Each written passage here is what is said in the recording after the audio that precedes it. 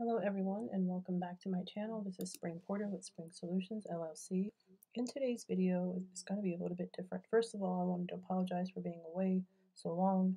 I have been busy working on my online course. It's taken me some time to get everything put together and to type up contracts and to make things look neat and put everything in order from start to finish. I'm still working on that, so bear with me.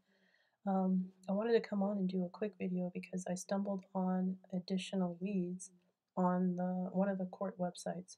So if you're interested in learning about a different place to look for leads, please stay tuned. Please note that I am not an attorney. This is not indicated as legal advice. This is strictly for researching purposes only if you're a funds locator. So I am on this site, uscourts.gov. I've mentioned this site before on my channel, and on it houses all the websites for each court. So on the right we have bankruptcy. I think I stumbled on this site. I think I was thinking that I was on the Bankruptcy California Northern District, but I was actually on the regular U.S. District Court for Northern California. So I clicked on this, and I think I was just probably chatting with my son or something trying to do this, and I typed unclaimed funds, and I think I just looked down and I pulled this up.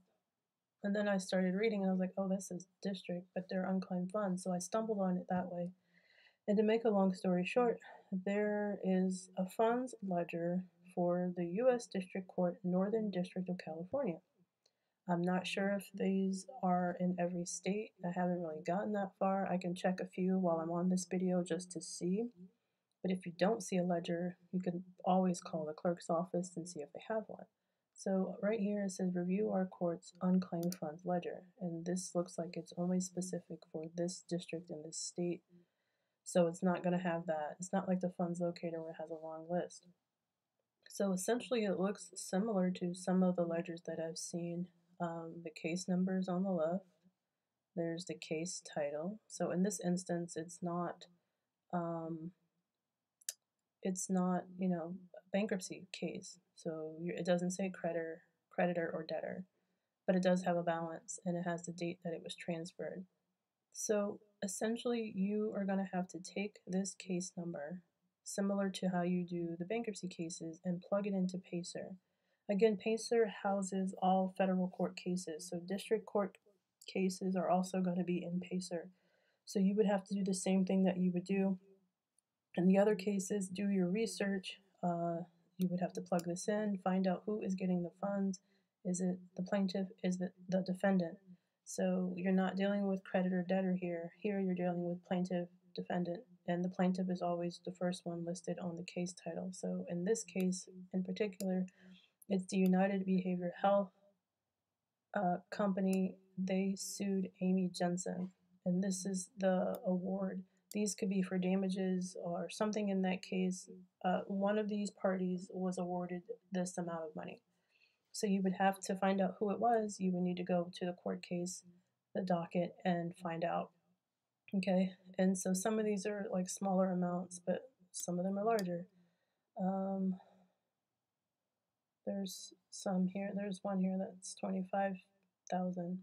So this is not a long list, but again, this is only one district. And if this is here, I'm wondering if other states have it as well. So I just stumbled on that inadvertently, looking for bankruptcy stuff. And again, if you go back, you'll see the application is here too.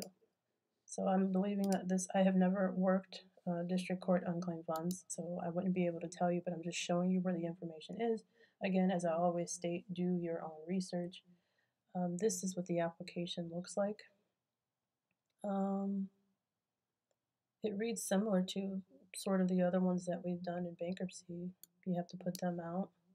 I think you have to pick which kind of applicant you are. In bankruptcy, they talk about claimants. Here, it's an applicant. So you would have to go through and read and figure out which one you are. And here it does say funds locator. So you can do this. Again, it's showing you power of attorney. So we've seen these types of languages in the other previous videos that I've done. There's a signature block. This looks like this is an affidavit. And then there's a certificate of service for mailing, and it tells you who to go to. And here it also goes to the U.S. attorney's office for the District of California. It has that address. So, and it looks like this is the order because this is the judge's signature down here. So essentially, there's your template for this district, and this is for California. So that is good news if you're, again, looking for, I'm always trying to show people where claims are. And here's another one. Now, yes, this is a small list, as I've mentioned, but you could still work it. And it tells you the procedures.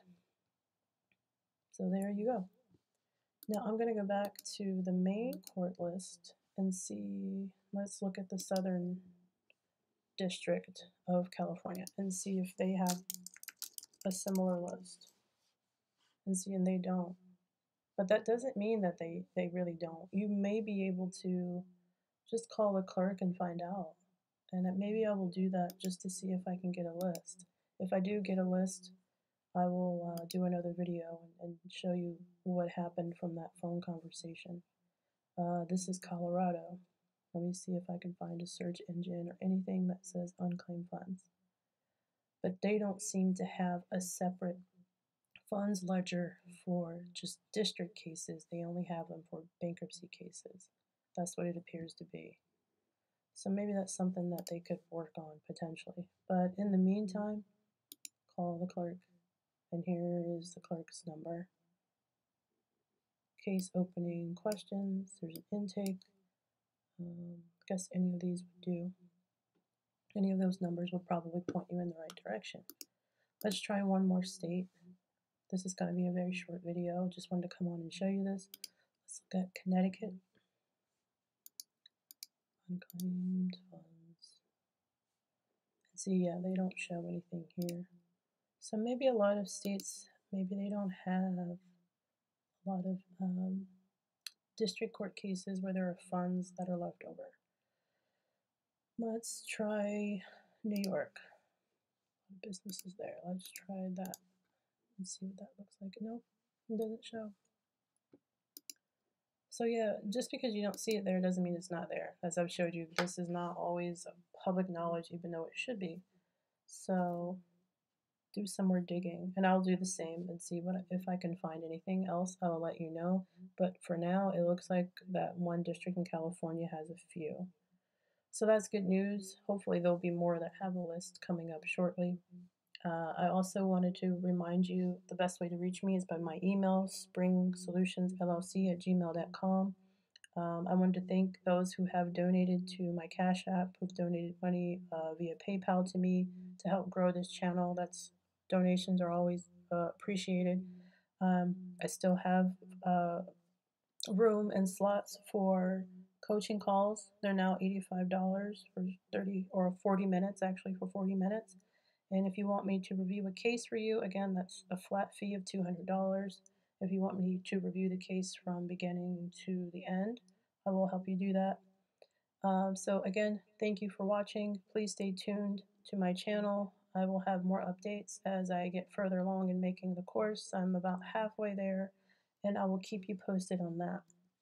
So I will see you in the next video, and thank you for watching.